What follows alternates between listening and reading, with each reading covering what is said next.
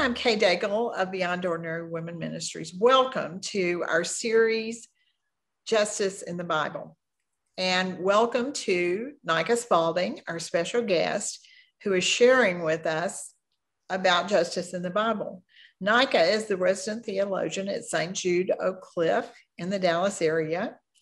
And we actually have a number of videos with her. So I hope after this, you will connect with some of our other videos because she always brings a lot of knowledge and a real breadth of understanding of the scripture with her. I guess that's why she's a resident theologian.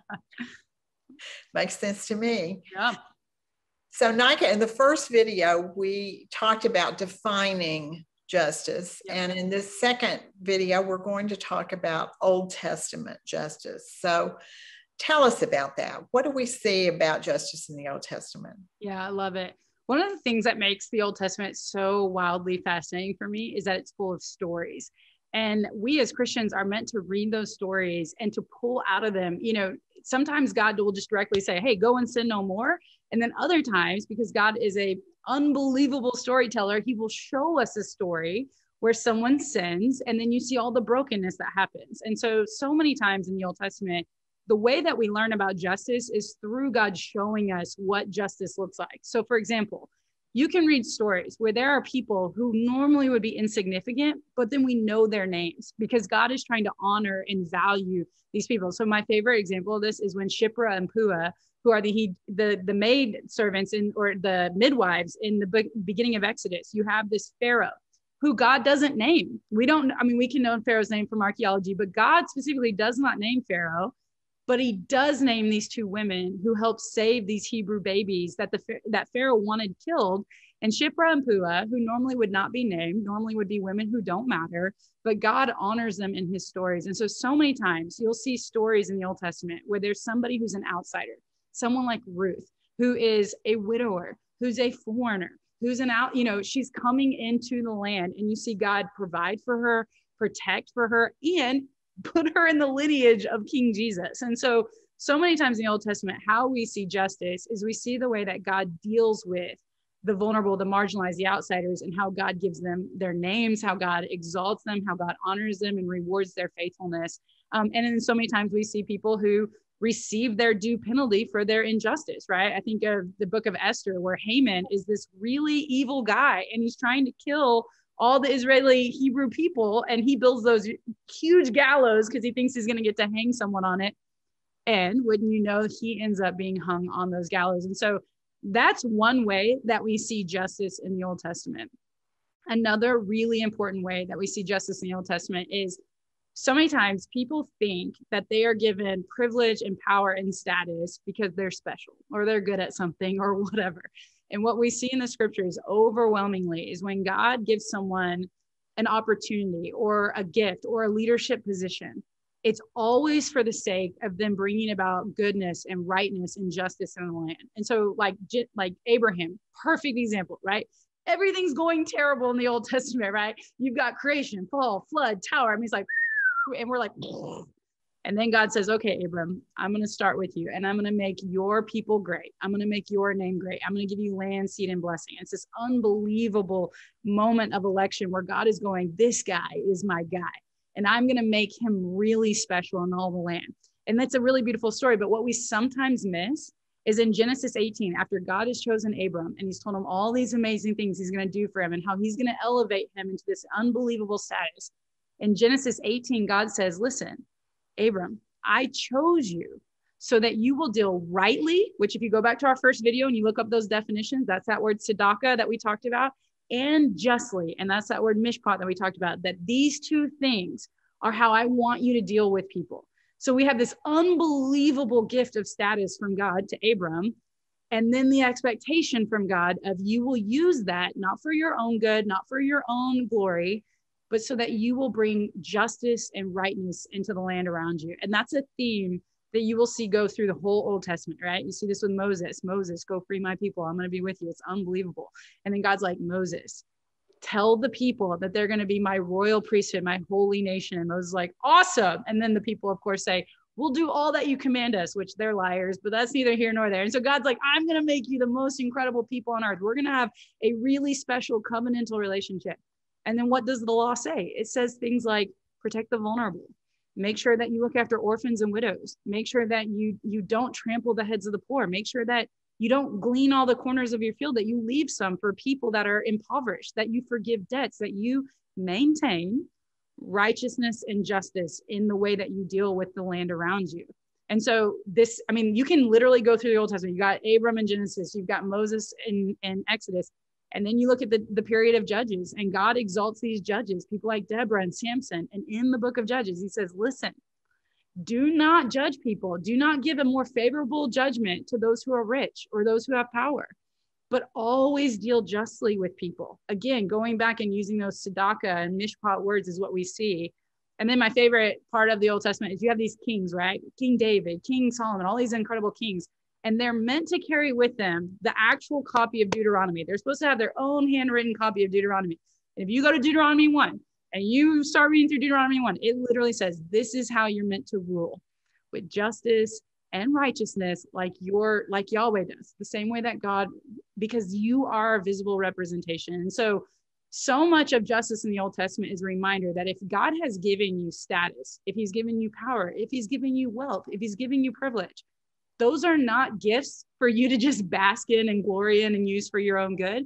They are meant to be a reminder to you that you have been given those things from a just and right God who expects you to deal with people in those ways.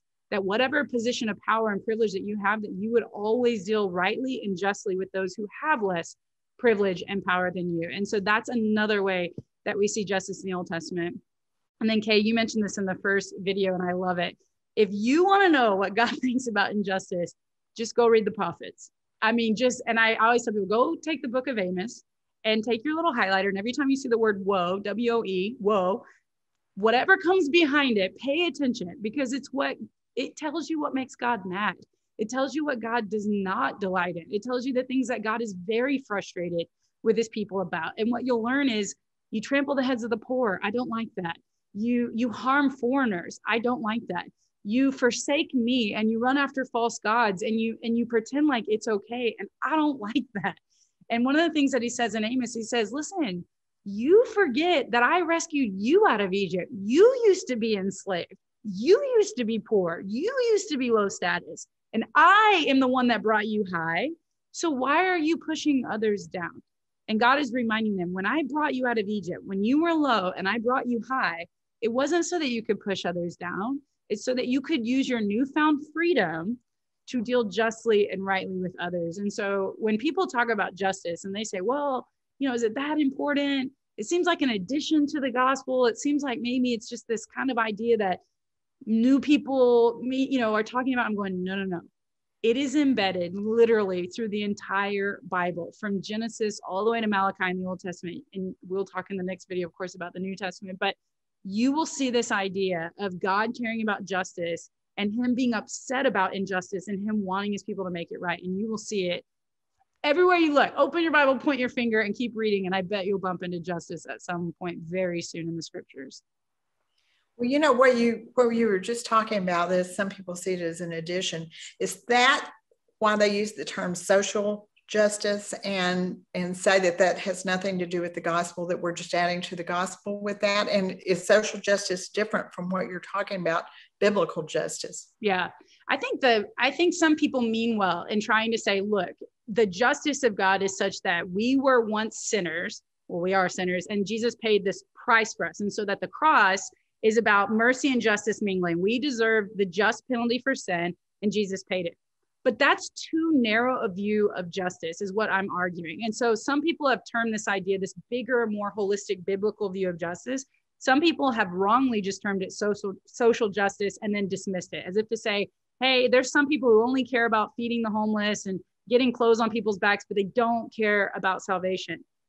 Those just aren't good categories, because the reality is that if you care about the justice of God, you not only care about poor sinners being saved.